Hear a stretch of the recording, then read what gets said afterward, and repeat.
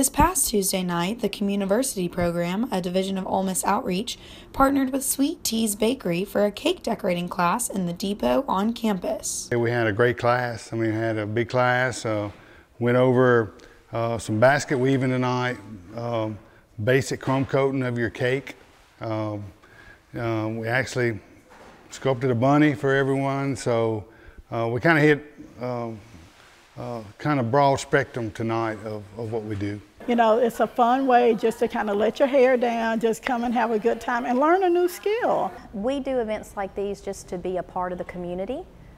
We like being involved and helping others. You know, you don't get where you are without somebody helping you. We have in the past, and we're still honoring this, as a small discount for students who would like to take these courses, because they do cost a fee, but not a big fee. It's normally our average price is about $30 to $40 for a class. Sweet Tea's Bakery has been featured on Food Network's competition series Cake Wars twice.